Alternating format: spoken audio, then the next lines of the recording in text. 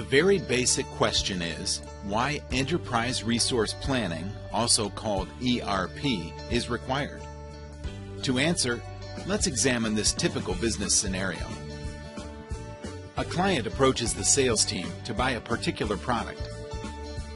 The sales team approaches the inventory department to check the availability of the product. In this case, the product is out of stock. The sales team approaches the production planning department to manufacture the product. The production planning team checks with the inventory department for availability of raw material. If raw material is not available within the inventory, the production planning team buys the raw material from the vendors. Then production planning forwards the raw materials to the shop floor execution for actual production.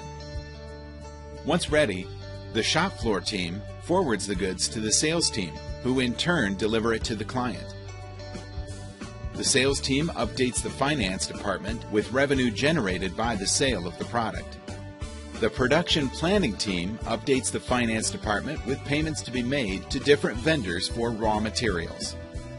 All departments approach HR for any human resource related issue. That is the typical business process of any manufacturing company. Some key inferences one could derive from the scenario would be: a typical enterprise has many departments or business units. These departments or business units continuously communicate and exchange data with each other. The success of any organization lies in its effective communication and data exchange within these departments, as well as associated third parties such as vendors, outsources, and customers. Based on the manners in which communication and data exchange is managed, enterprise software systems can be broadly classified as decentralized systems or centralized systems, which are also called ERP. Let's look at decentralized systems first.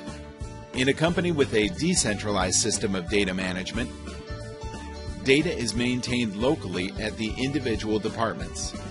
Departments do not have access to information or data of other departments. To identify the problems arising from decentralized enterprise management systems, let's look at the same business process again. The customer approaches the sales team for a product, but this time he needs the product on an urgent basis.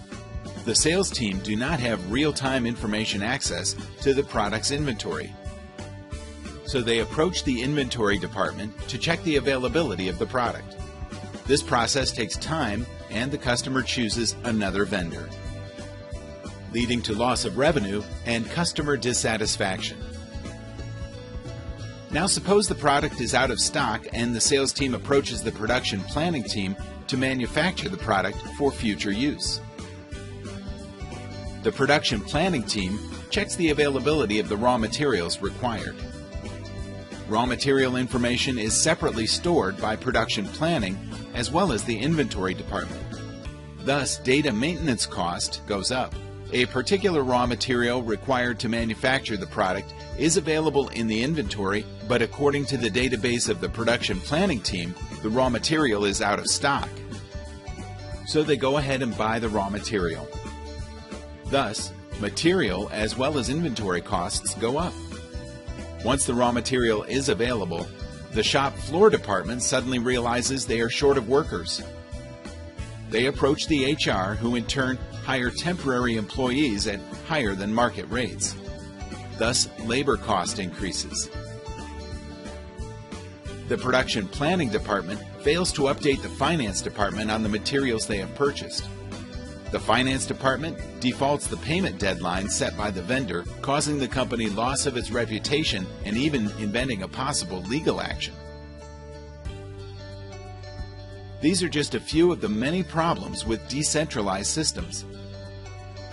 Some major problems with the decentralized system are numerous disparate information systems that are developed individually over time and are difficult to maintain.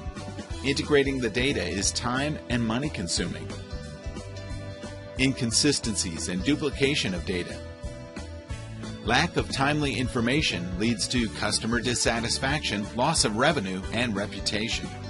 High inventory, material, and human resource costs.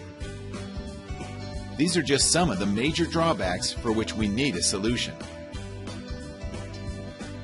Well, the solution lies in centralized systems, that is ERP. In a company with a centralized system of information and data management,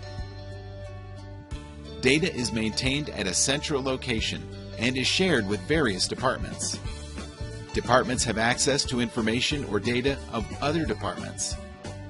Let's look at the same business process again to understand how a centralized enterprise system helps overcome problems posed by a decentralized enterprise system.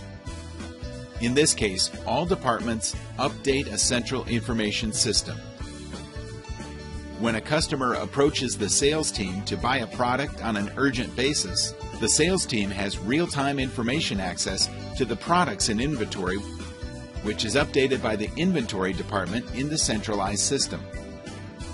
The sales team responds on time, leading to increased revenue and customer delight. In case manufacturing is required, the sales team updates the centralized database. Production planning department is auto-updated by the centralized database for requirements. The production planning team checks the availability of the raw materials required via central database, which is updated by the inventory department. Thus, data duplication is avoided and accurate data is made available. The shop floor team updates their manpower status regularly in the central database, which can be accessed by the HR department.